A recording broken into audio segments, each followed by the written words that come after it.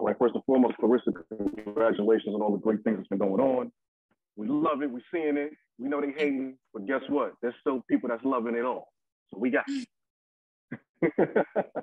for those in the dark about how the boxing world works, I know when they're hearing you now signing big 7-fight deals in the UK, they're not really understanding why does she want to, matriculate her career over across the pond to the UK. Why, outside of the bread and Sky Sports putting their broadcast rights behind you, why is this attractive to you to leave the States and now embark on a whole nother journey in a whole nother area? I was always in the amateurs. Like, we travel all over the world and fought. It wasn't a country that I haven't fought against in the amateurs. And then when like in the pros, with women's boxing, everybody always talk about it being, in the USA or, that's where it kind of started at. And that's where it kind of got big at first. But now like the UK have kind of taken charge and made opportunities than what the USA is. So with that, I've been seeing a lot of the UK versus, USA women fights. And I think that that's what I want to be a part of.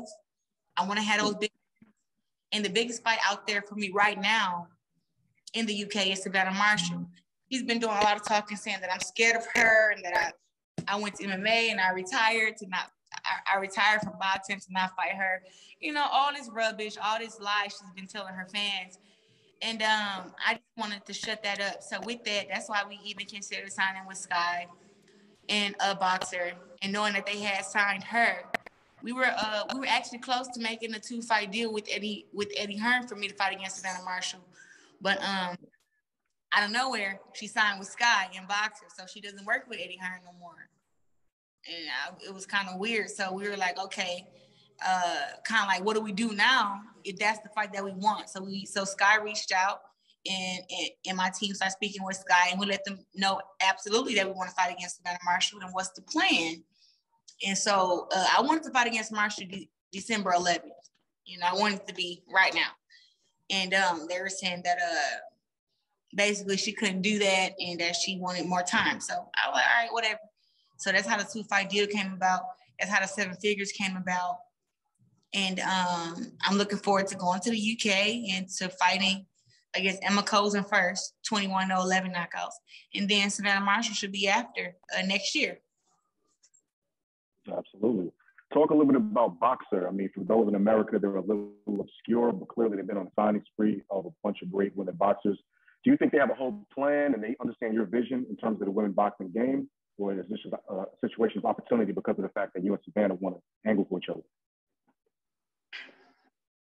I think that right now in Boxer, the reason we have the 2-fight deal is because they don't sense the biggest star that I am right now.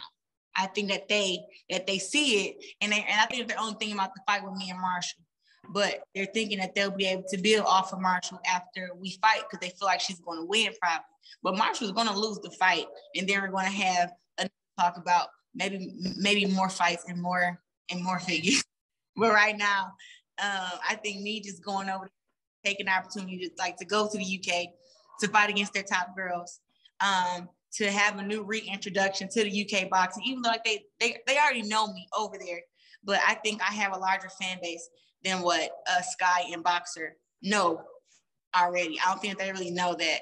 I mean, they know that I fought the Olympics in 2012 there and won the Olympics in London, but I don't think that they know that 70% of my followers are UK people, even on Instagram, even on Facebook. Like, I have a lot of UK fans. So I think that'd be shown once I go over there and fight in Cardiff. Yeah, absolutely. I mean, once it was announced, did you feel the love from the UK? And did you really, knowing that 70% of your fans is from the UK is a pretty specific number, and that's a lot more than I obviously would thought, but have you felt the love from them, or is it more like, yeah, come over here, this is the danger zone, so to speak? I felt the love from the UK fans. I felt the hate from the UK fans. That's how I know. Like, it's you me every day, especially, with the, talks of Kate Taylor, talks of Savannah Marshall. People always are tweeting me about those two girls in particular. So I know I have a large fan base over there. And I know I have a large fan base because when I went to the UK just to do something on my own, I had like this GWOAT camp there where I was actually training people in the UK, and it was at a gym, Church Hills Gym in the UK, and I had over 40 people signed up, and I only had like a week's class, so they would sign up like every day. And I just remember like walking the streets in the UK, and people would double take and look at me, and they were like, "You're not Claressa Shields, are you? Like, you're not the GWOAT, are you?" I'm like, "It's GWOAT, but yeah." And that's how I know, like, I was over there just doing some stuff on my own, you know. And even when I went to the UK, like Floyd Mayweather called me on stage, and everybody started clapping and screaming because they already knew who I was, you know. So I have a large fan base over there. I'm just ready to just go over there to just embrace all the fans, embrace that crowd, you know, because I don't think that the USA have crowds like the UK does when it comes to boxing. And just go over there and, you know, showcase my skills and have fun. Yo, I kind of like the sound of this GWOAT. Don't hate on this. This is kind of fly, yo. Low key. You know what? When I heard that at first, I'm like, GWOAT. Like, is that what they think? It's kind of fly. Not gonna lie. I thought it was kind of hard. That's why I was like, then again, I'm like, but it's GWOAT though. But I'm not like offended if they say GWOAT, because G in the US stand for gangster. You know, so I'm like, okay, gangster woman of all time, you know, greatest woman of all time. It all kind of go. So yeah. I'm like, I guess, you know, but I just gotten so used to GWOAT, but I won't get mad at anybody if they say GWOAT. I think it's kind of hard to straight. No doubt. That's going to be like the cheat code. Like, they run up on you in America, like, yo, what's up, GWOAT? Oh, you been to the UK? Yeah, I'm claiming that one. Talk about adjusting to the time zones. I mean, clearly you was in New Mexico for a minute. I know you live on the East Coast, 5 hours ahead in the UK. How do you adjust to all this? You have to go there weeks and weeks ahead to get used to the training and all that kind of stuff. Where are you talking about, to the UK? Yes. Because I think Wales is like above at the top, right? Like, yeah. I'm going to Cardiff. Okay. I don't know if that's high altitude. I have to look that up. Okay, no. I'm fighting in Cardiff. Going there early? But I know that I will be spending most of the time in London doing a whole lot of press. But I'm definitely going to look into that. But I know that we're going to go there 10 days before the fight. And that's because of 6-hour difference. And I feel like what I know from traveling abroad in the amateurs, if it's a 6-hour difference, you go there 6 to 7 days ahead of time to get acclimated to the time with like the hour. Because your body's still going to be wanting to go to bed at, you know, 12 at night, but it's 6 o'clock in the morning. So get adjusted to time, you know, get the right food spots and all that kind of stuff, and just kind of get settled and just continue with training, you know. But I'm actually going to adjust my time while I'm on a flight over there, you know, to where I know, like, okay, this is when I should be sleeping on the plane. This is when I should be up. So just give me one more day of you know, acclimating to the time change. But absolutely. It really shouldn't be that hard though, because I've done it so many other times. Like I did it when I fought in London. I've actually went to the UK, to Sheffield a few times to train. We actually went to Sheffield maybe a few months before the actual 2016 Olympics, and nobody knew, but my wrist was sprained. So I couldn't spar over there. I barely would hit the bag. Like I really wasn't training. So anybody that was there probably was like, dang, Claressa lazy, but it was like, I couldn't even punch with my right hand because my wrist was sprained. Oh man, that's crazy. Obviously this week we got Terrence Crawford versus Sean Porter. What do you think about this fight, specifically in relation to Crawford, who, to be totally honest, a lot of, especially the casuals, they don't, you know, really show this man the same level of enthusiasm, I would say, in relation to what he's brought to the game. But do you think he needed a Sean Porter to really kind of cement his legacy in relation to fighting guys that people think he might have quote-unquote avoided? You know, every Muhammad Ali needs their Joe Frazier, you know? And I felt like maybe the Joe Frazier for Terrence Crawford was Errol Spence. That's what they was building it up to be. But it also could be Sean Porter or Keith Thurman or any of those top guys at 147. I feel like this is a good fight to have him in. You know, he fought against Kell Brook, and he did work on Kell Brook, and he's fought against a lot of good guys like Jeff Horn and everybody. But I feel like this fight here he'll really be tested because Sean Porter's not the bull, out the gate. He knows he can't outbox Terrence Crawford. He's going to go out there very, very aggressive. And Sean Porter and Terrence Crawford are going to have to also be skillful, but also tame the bull. That's what he's going to have to do. And I think that he possesses all the power and all the skills to do that. And I actually see him calculating, and I see Porter running into something, maybe in the 6th, 7th round. And I see him getting dropped, and I see Sean Porter getting back up like he always does and coming back with that fire and that steam. And then I see him get dropped and maybe KO'd in like the 9th or 10th round. Really? Yeah. Man, that's big one. Okay. Even though nobody's ever knocked out Sean Porter. Like he's a machine. His mind is always calculating what somebody's doing. He's doing moves to make you do moves. Like he's calculating. And you may think that he's just fighting, but he's doing the math. He's adding, he's subtracting, and he like a mad scientist. And then, you can be coming in thinking, oh, I landed the 1-2 the last 4 times. I'm going to do it the 5th time. And you go in for it, and he catches you with that uppercut, and he lay you out. I mean, he's that calculated. And I don't think he gets enough credit for that. That's why he's pound for pound on my pound for pound list. Like, yes, we got Canelo. I like Canelo a lot. He's a great fighter. He just became undisputed. Welcome to the undisputed club, because I was undisputed first. Right. Understand that.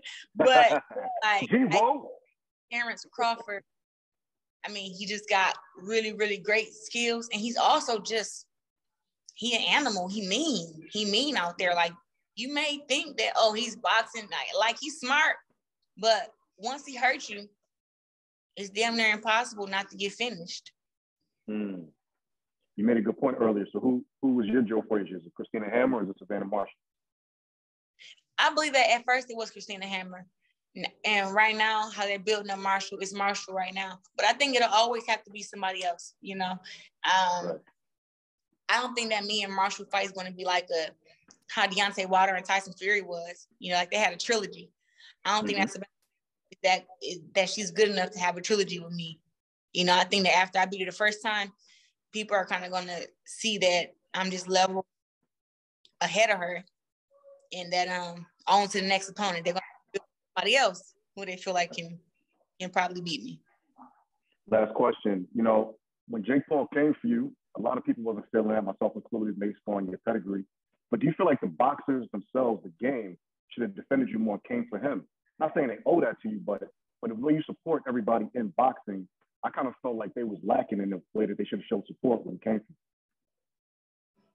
Well, let's just be clear. Like, Jake Paul is a made-up YouTube character who has come to boxing for show. He's come to boxing to play around. Showtime has given him a large platform, and he feels like he's boxing. Okay, now him coming for me after my split decision, close fight, MMA loss, I thought it was actually funny to actually see it. And it was a few boxers who defended me or whatever, but the thing is, I've seen Jake Paul in person. He ain't gonna say a damn word to me because I'm worse than Floyd.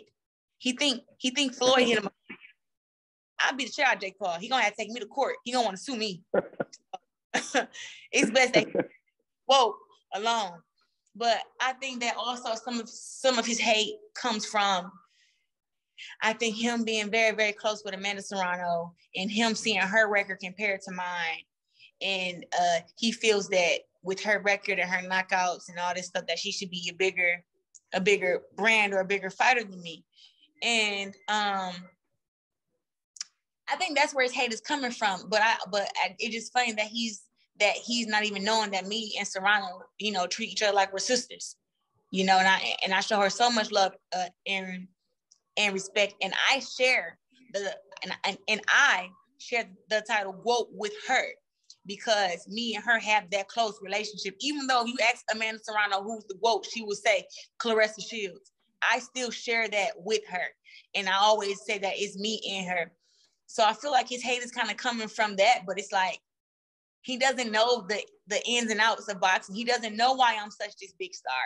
you know, and I don't think that he's ever watched me box. And if he did, he wouldn't talk the shit that he talked because he know that I'm really cut like that, you know? So with that, to Jake Paul, fight a real boxer, you know, and I've already offered the opportunity for him to spar. He's not going to respond to that. And, you know, I just go on and do your own thing, but, you know, to try to kick me when he thinks that I'm down, you know, and not even realizing that I've been undisputed champ 2 times, that I won the Olympics 2 times, and him to say, oh, she's a loser, she's not good at this or that. That's how he feels about himself, honestly, because he's the loser. He's the one who can't really box. He's the one who needs to have his opponents picked carefully or else he'll get knocked the hell out. That's him. But I've managed to do two different combat sports, yet to get knocked out, yet to be severely beaten. And him, he's going in here, you know, to me, he lost to Tyron Woodley, and they gave him the decision. And he's sitting here acting like he's won a world title or something. He's not even on a level to even speak my name. You know, just because Showtime is putting him on pay-per-view, it doesn't mean that he's a great fighter. Showtime has put a lot of fighters on pay-per-view who weren't great fighters. And he won't be the first, he won't be the last.